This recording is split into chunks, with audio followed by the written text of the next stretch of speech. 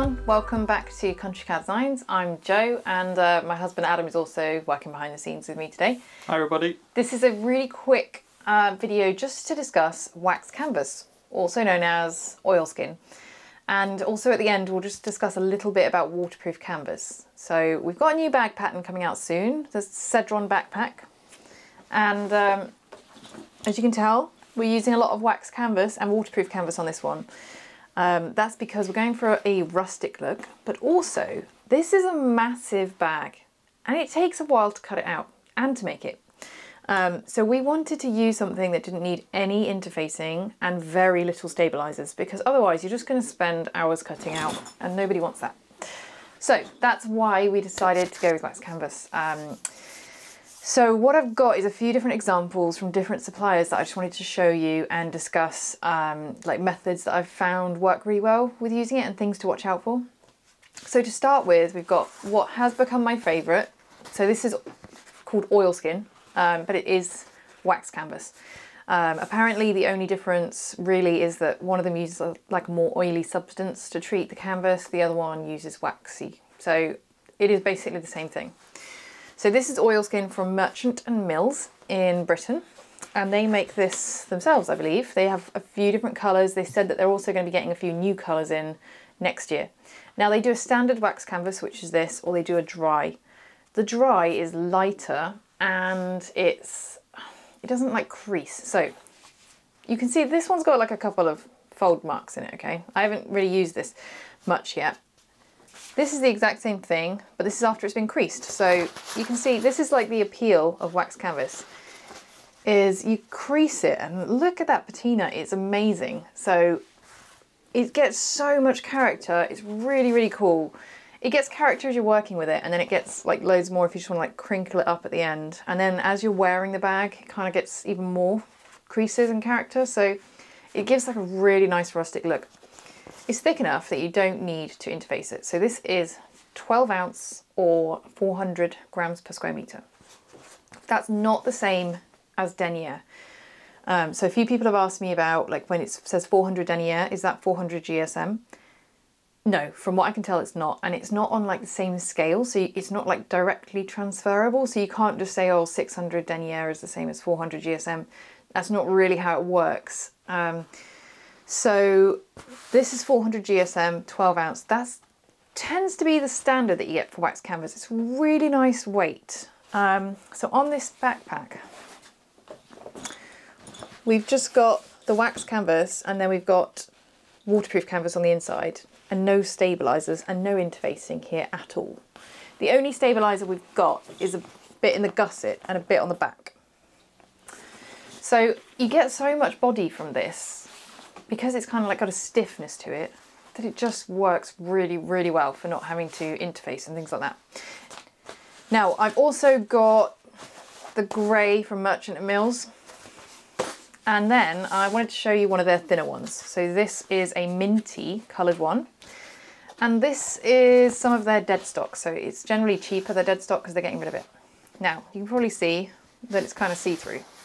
You will get this with wax canvas, even with the thicker stuff. Quite often it's quite see-through, but once you've got the lining fabric inside the bag, provided it's not like a patterned fabric, say you've just got waterproof canvas inside, then it will no longer be see-through because that colour will be sort of, you know, blocking it out. If you really want to, you could just baste in some interfacing and then that would stop it from being see-through, but definitely with the thinner stuff you will see that it is often see-through, and the lighter colours very much so. So this one I think is 8 ounces, so it's lighter.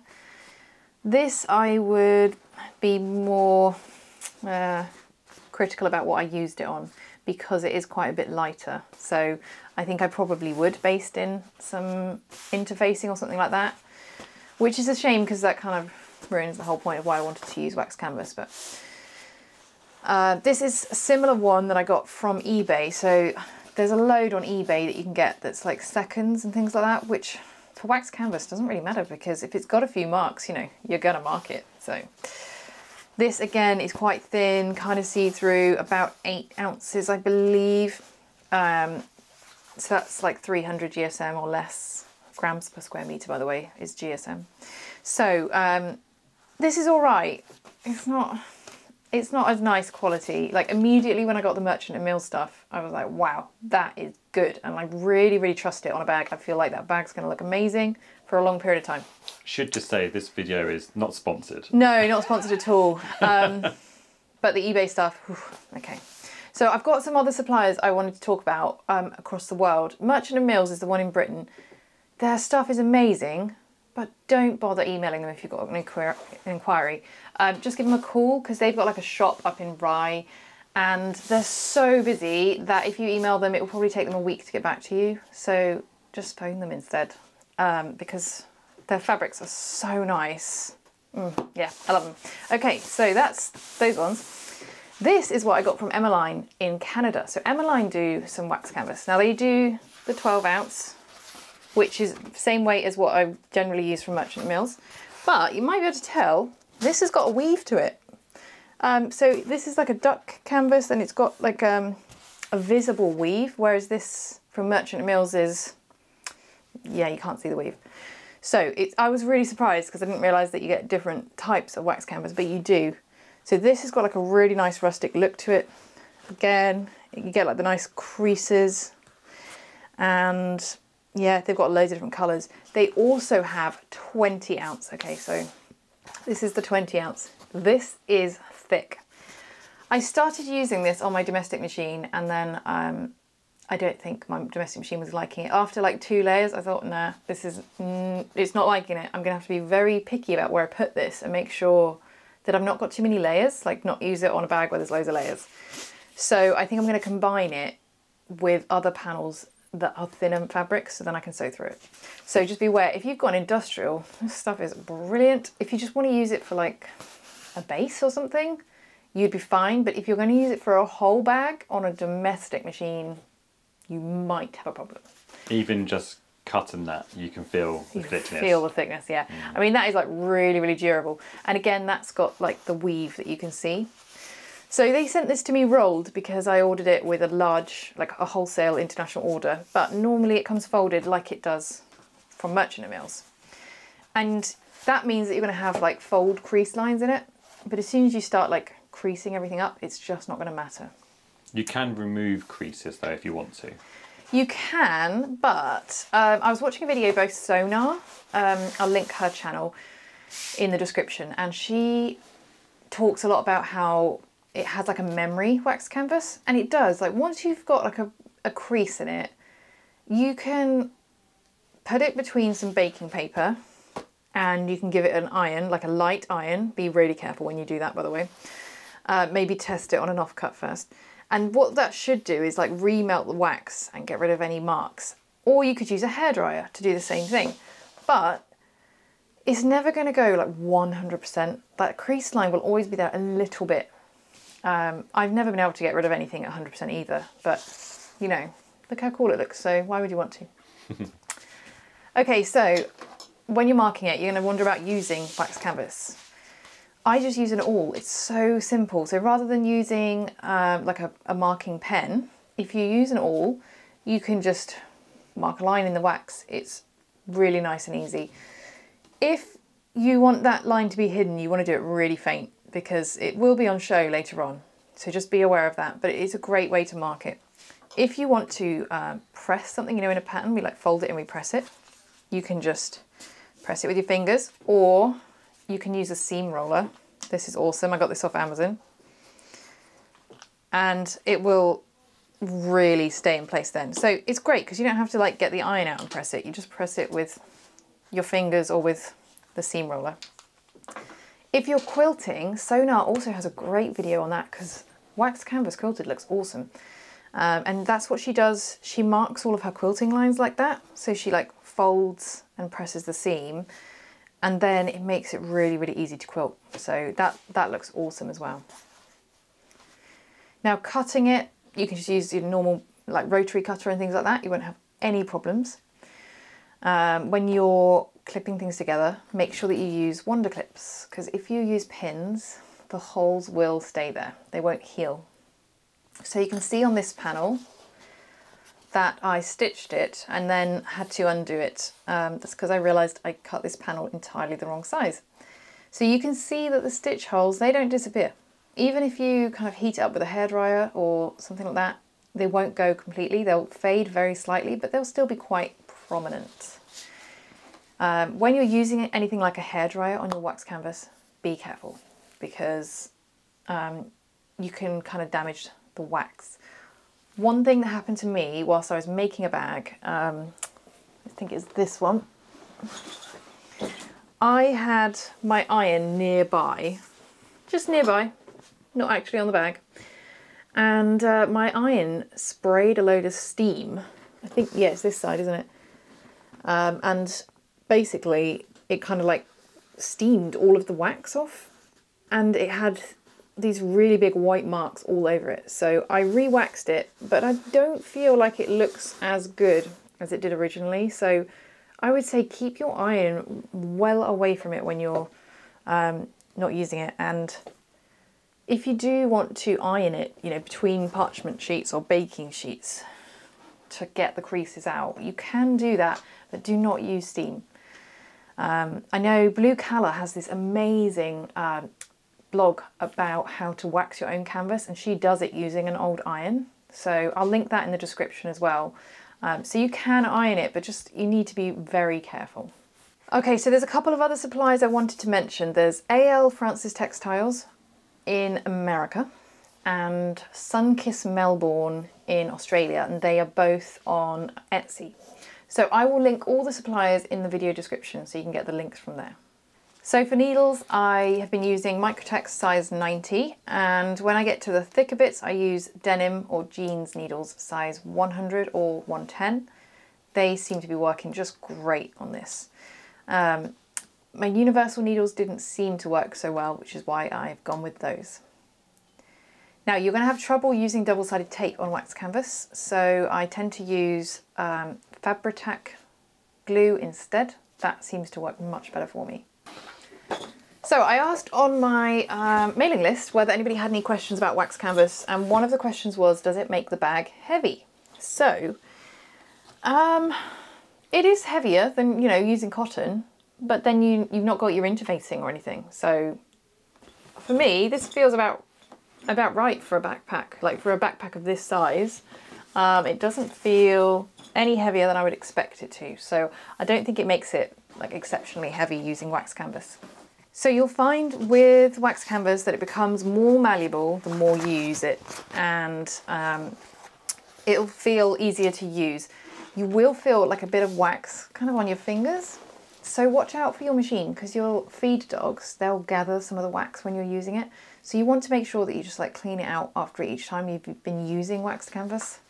We had to give the Benin a good cleaning, didn't we? After we finished, was it 3 or 4 bags? Yeah, we'd done 3 or 4 big backpacks, and then we decided to give it a good clean out, and she was grateful. So definitely make sure you clean out your machine. But it's not hard, it's very quick to do. No, I think that's why the Microtex needles work so well, because Microtex needles have a special coating and stuff doesn't stick to them. So I think that's why it works so well with the wax. Now, after 12 months, you're supposed to re-wax your fabric. I don't know how many people actually do, but you just simply buy a bar. You can get like Ottertex wax, which is like a bar, and it's a bit manual, but you have to just scrub it all over your bag, and that will re-wax it if you want to do that. Now, I would say one thing, I haven't had any transference of wax like onto my clothes or anything, but I wouldn't leave your bag in a hot car, because I imagine that if you left it in a hot car when you came back, kind of all your creases would be gone because it would have gotten hot and the wax would have melted back in. So I would probably, if I did, I'd make sure I'd leave it in the boot rather than like on one of the back seats, just in case there's a little bit of wax transference in the heat. I haven't had it happen to me yet, but it's something that, you know, I just think I'm aware of. Okay, so you can't wash wax canvas, just be aware of that. You can like spot clean it, but I definitely would not wash it. When I bought this, it said in the instructions, definitely not to wash. Now, somebody asked me about fraying. You do get a little bit of fraying, nothing major though, nothing more than I get with other fabrics, so I haven't worried about it at all, but I wouldn't leave its edges raw. You know, I wouldn't use it like I do with cork or vinyl, where occasionally you can leave the edge raw. The other thing that somebody asked me was whether it cracks over time. I haven't found that to be the case. I found that it gets softer over time. So no, I haven't had a problem with that at all. And one last question I got asked was about the stitch length. So I have been using a 3mm stitch length for most of my stitching. I didn't want to go any closer than that because, as I showed on this one, your stitch holes, they don't heal, and I don't want to like perforate the fabric by having really small stitching. And then when I did my top stitching, I used a 4mm length because that's the longest that my machine does. Okay, and for threads, I have just been using 100% polyester thread like normal. I've got my Coats Moon threads, which I've got tons of, and I've been working my way through. That's great.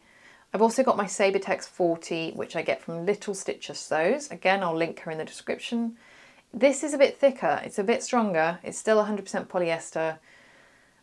This is really, really nice, tough thread, and it's a little bit more visible on the fabrics, but it's the thickest I've been able to use in my bobbin without any problems. So I use this on the top and the bobbin, no problems. I have tried thicker thread and the bobbin is a disaster, so just watch out for that. Now for our backpack, we have been using WPC, waterproof canvas, for the linings. Now the reason we're using this is, again, no interfacing and no stabilizers. So the most common WPC that you'll find in bags is this sort of heavyweight. This is 600 grams per square meter, or 18 to 20 ounces. It's really thick and it's got like a nice stiffness to it. It's really easy to sew, and it just gives so much body to your bag that you don't need any interfacing. And yeah, like I said, with these backpacks, there's no interfacing, there's only a tiny bit of stabilizer. If it was a smaller bag, you'd need no stabilizer. It means that the inside is all waterproof. Now, I know it sounds like a lot of thickness to go through, but with this and the wax canvas, my machine just flew through it without any problems. Even when I was putting the binding on, no problem at all with the layers. I think that's because there is no interfacing and stabilizers, so it's just these. So yeah, it's just excellent, really, really good. It's like waterproof, wipeable, yeah, love it. And you'll generally find that it's, I mean, in England it's like £7.50 a metre, so it's really affordable. It's 1.5 metres wide, like 60 inches wide. Just really, really good value for money. So that's what we're using for the lining. So this backpack is going to have no interfacing, which is amazing. You'll also notice that because you're not paying for interfacing, which, you know, it can be a few pounds per yard, you don't have to worry about that either. So you're saving money on the fabric and then you're saving money on the interfacing. It actually ends up making it quite cheap to make. So this is another WPC I wanted to show you, but I just wanted to show you like the difference. This is 300 grams per square metre, so it's half the thickness. This I love for like small bags, for the linings, like waterproof linings or small bags. Again, I don't interface it. But if you're going for a massive bag, this one, this 600 GSM is fabulous because it'll give you all the stability you need.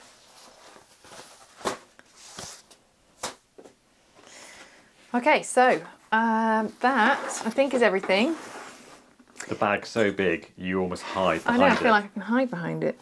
So, this is our biggest pattern by far. You'll notice it's got the buckle option on this one, and it's also got a magnetic snap option. So there's loads and loads of options in this pattern, okay? On the back, there's an optional zip pocket. On the inside, there's another optional zip pocket. There's an optional bottle pocket, which you can fit like a full sports bottle in. And there's a laptop strap as well, okay? So this bag is enormous. This pattern is going to be coming out at the very beginning of February. It's just with the testers at the moment. So if you want to try using wax canvas and WPC, I'd say this is a great opportunity to try it. Making a bag this big and having to cut out all the interfacing for it is going to drive you insane. Because that would be a lot of interfacing if you were doing all cotton, you know? So definitely, if you want to give this bag a try, I would really encourage you to try out some wax canvas and some waterproof canvas. And I think you're going to find that you absolutely love it. If you have any comments of your own or any tips for using wax canvas or waterproof canvas, please let us know in the comments. If you've got any questions, feel free to ask. We're always really happy to hear from you guys. Thanks so much for joining us today, and we hope that you will give it a go and really introduce some new styles into your sewing and enjoy them. So thanks for joining us, everyone. Have a great week. Bye.